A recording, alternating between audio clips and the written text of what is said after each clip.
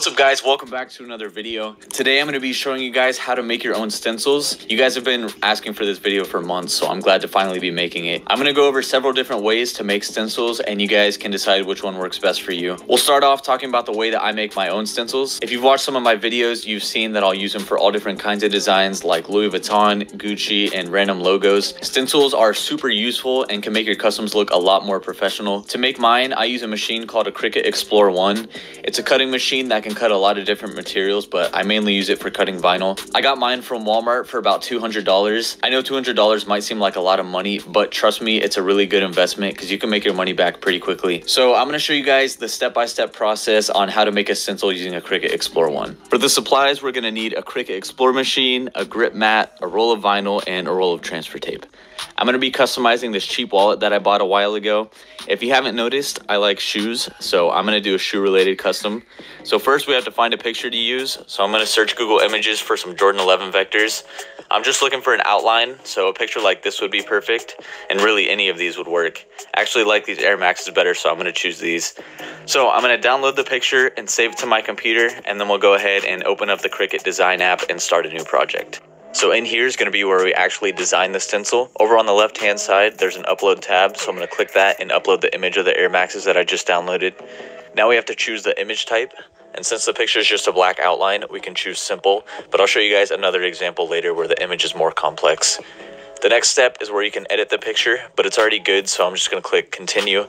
And now I'm going to save it as a cut image. So now that original image is saved as a stencil, and I'm going to insert it into the design space. I need my stencil to be a little less than 3.5 inches wide, so I'm going to resize it. And once it's good, I'm going to go up to the top of the screen and click Make It. So here we're given a preview of where the stencil is going to be cut on the grip mat, so now we have to get that ready. The grip mat has adhesive on it, so the vinyl should stick to it once you put it on. And now we can load it into the machine. We want to make sure that it's set to vinyl and then click the start button, and now we can just sit back and wait.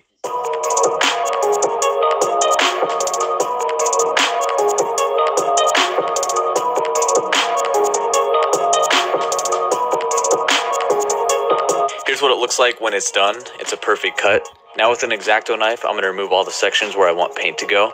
So in this case, it would just be the outline.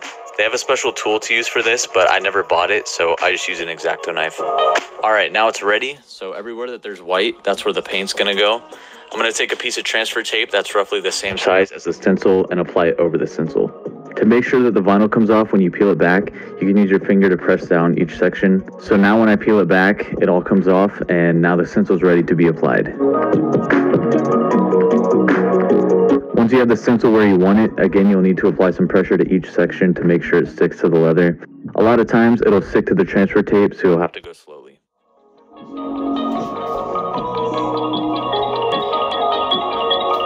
So now the stencil's on the wallet, but before we can paint it, it's really important to apply heat with something like a heat gun or a blow dryer. The reason for this is because leather isn't perfectly smooth, so once you start painting, it'll leak under the stencil. But if you apply heat, it causes the vinyl to sink down into all the little creases, which prevents it from leaking.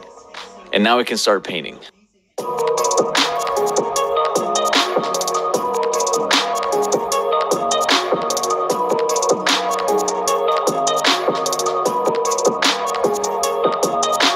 After 3 coats of paint, we can go ahead and remove the stencil, and if we did everything correctly, there shouldn't be any leaks. I forgot to show it on camera, but I prepped the leather with acetone before I painted it, so if you're customizing something, make sure to do that as well. And there we go. As you can see, it came out perfect.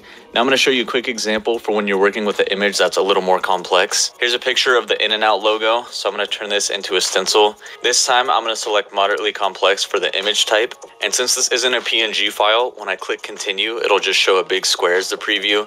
So we'll have to go back and remove the white space using the magic eraser tool. It's easy to forget to remove the white inside of the small letters, so make sure to get those areas as well. So now when I click continue, you can see that the logo shows up, but it doesn't recognize the yellow areas. So I'm going to go ahead and remove those as well. And now it's good to go. So that's how I make my stencils. Like I said, getting a vinyl cutter is a great investment, especially if you have your own shoe custom business. So I'll leave a link in the description if you want to buy one. Now I'm going to talk about a few alternatives if you don't want to buy a vinyl cutter. These methods work great, especially if you're on a small budget. I actually learned both of these from my friends here on YouTube. The first method is from my friend Inkjink. All you need is some paper and some masking tape.